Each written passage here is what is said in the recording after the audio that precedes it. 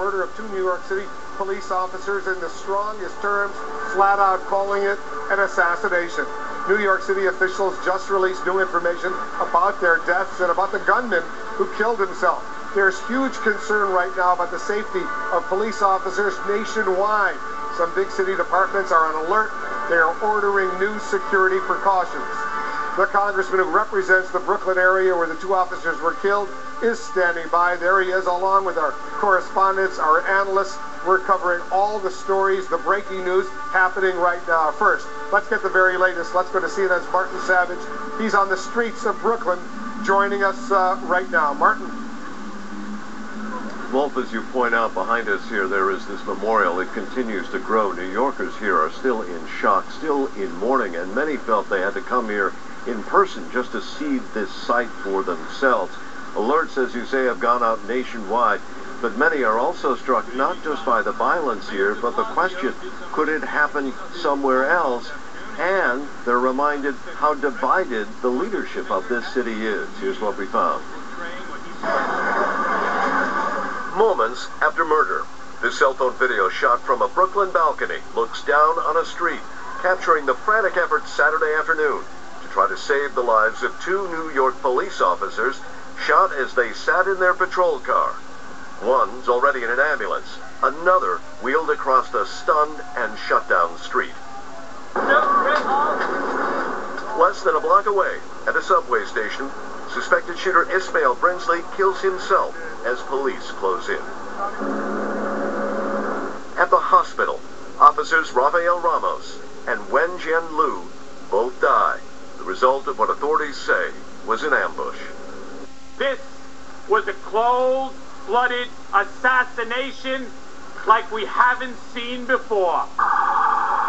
The gunfire had barely subsided before the finger-pointing began, exposing to a nation what New Yorkers already knew. A deep and bitter divide exists between New York Mayor Bill de Blasio and New York's police force. As the mayor walked through the hospital after just meeting with the families of the dead patrolmen, New York's finest could be seen turning their backs moments before he addressed a shocked city. The head of one New York's police union blamed the mayor directly. There's blood on many hands tonight. That blood on the hands starts on the steps of City Hall in the office of the mayor. Put aside protests, put aside demonstrations. Until these funerals are passed, let's focus just on these families and what they have lost. Today, the mayor called for an end to protests after his police commissioner said the killings may have been linked. It's quite apparent, quite obvious that the targeting of these two police officers was a direct spin-off of this issue of these demonstrations.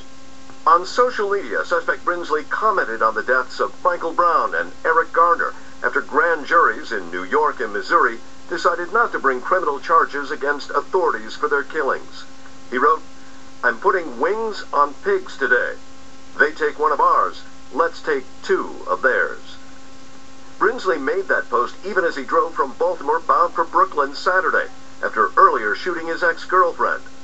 Baltimore authorities tried to warn New York police of the potential danger, following Brinsley by his cell phone, even transmitting this wanted poster with his picture. In New York, the warning was about to go out when reports of the shooting came in. There continues to be vigils that are held throughout the city. There is one that is going on right now. But there's also talk of protests, similar to the ones that were seen in the weeks leading up.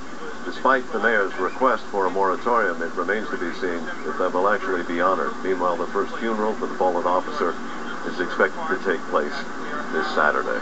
Well, Martin Savage there.